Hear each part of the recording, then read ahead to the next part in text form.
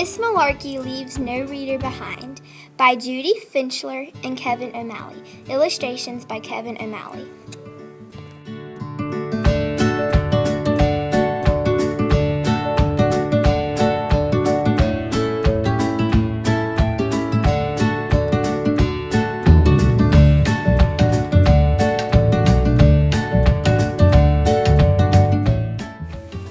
It's the first week of school, and this year Miss Malarkey said our class would be doing the Everybody Reads in America program.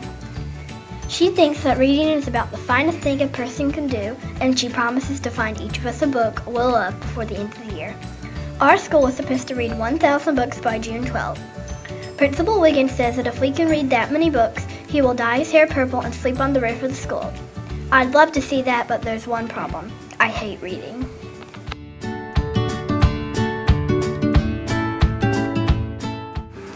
In October, Miss Malarkey gave me a book of scary stories. I don't like scary stories. I like video games, and so do all my friends. Adwin is from Senegal. He doesn't speak English very well yet, but he really likes math. Sam is good at lacrosse. Jamal, he likes to draw. Me, I like aliens, race cars, funny jokes, chewing gum, hot sauce, and doing cannonballs at the pool.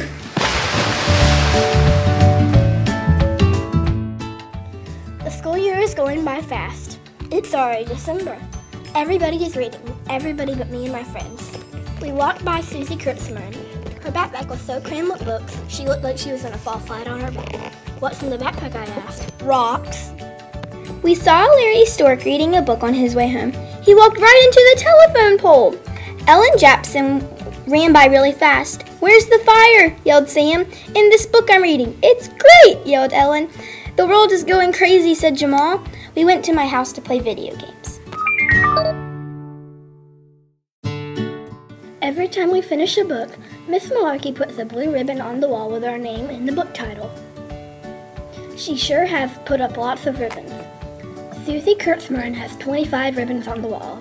Charles Dewey has 15. And Brenda Johns finished 5 books this week.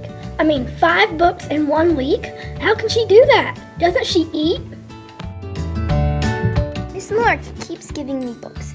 She says she'll find a book for me if it kills her, but I don't want her to die, so I told her I'd keep trying. When I tried to read one of them after I played video games, I fell asleep.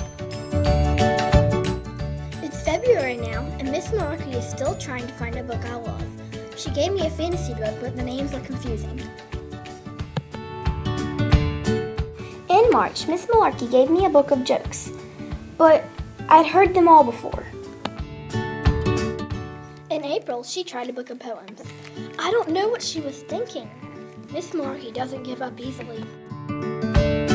In May, she gave me a book about crazy mixed-up explorer guys, but I lost interest before they could even set sail. It's June now, and my friends came over to play video games. Everyone but Sam. Miss Malarkey gave him a book Friday, said Adwin. Maybe he's reading. No way, I said. He's out playing some sport. We called Sam's house. His mother said, "He's busy right now. I'll have him call you when you're done. He's reading." It's been months since we started the OG Whiz Aren't Books Great program. Miss Malarkey keeps giving me books, but I just don't get it. Our class has read 275 books. Our school has read 869 books. Adwin, James, and I have read 0. Video games are just so much cooler. One day at lunch, I sat down with Sam, Adwin, and Jamal.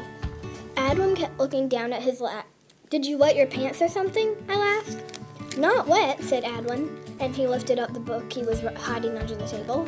Miss Malarkey gave me this book, a good book about math guy. His name is David Blackwell.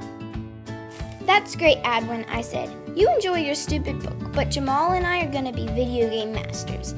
"Actually," said Jamal, "I thought that was a pretty good book when I read it too, and I don't even think I like math. I like it when the guy says, 'I like pictures, formulas and symbols.' I don't especially like them." He was a pretty cool guy. My jaw hung open. "How long have you been reading books, Jamal?" "A while now, I guess. I didn't want to make you feel bad. See, Miss Malarkey gave me this book about a painter guy named Van Gogh. You know how I like cool pictures? This book had a lot of them." My friends read now. They still play video games, but not quite as much. Sometimes when they come over, they bring books and trade them. Sometimes they barely even play the video games. They talk about books.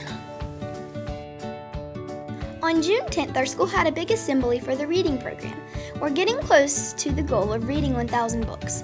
The teachers brought a special sleeping bag for Principal Wiggins for when he sleeps on the roof of the school. The school has read 999 books. Our class has read 334. And how many have I read? 0. The next day, Miss Malarkey asked me to stay after school. I thought maybe she was going to yell at me about all the books I didn't finish. I tried to like reading. I really did. I tried sport books. I tried science books, joke books, fantasy, explorer, and detective books. What was I supposed to do? When I got to Miss Malarkey's room, she had this crazy smile on her face. She said, "This year I found a lot about you. I found out you don't like girl stories, dead baseball players, and math tricks. I found out you're not mean, you don't lie, and you love video games. You like cool sneakers, and your lucky number is 15, and your favorite uncle is in the army. Your mother's name is Carol, and your father's name is Bob. This year I found out even more about you. You, my boy, like aliens, race cars, funny jokes, chewing gum, hot sauce, and doing cannonballs in the pool." And then she yelled, Have I got a book for you? I went home that day and started to read. It was the greatest book ever made. It had aliens and race cars and funny jokes and chewing gum and hot sauce and cannonballs, and it even had a pool. I read right through dinner. At 10 o'clock, my mom and dad came up to see if I was feeling all right. The next day, Mom wrote a note to Miss Malarkey and told me to give it to her. "Okay, son, turn out the light." Hold on, I'm almost finished. Turns out I hadn't read the 1,000th book. I read number 1001.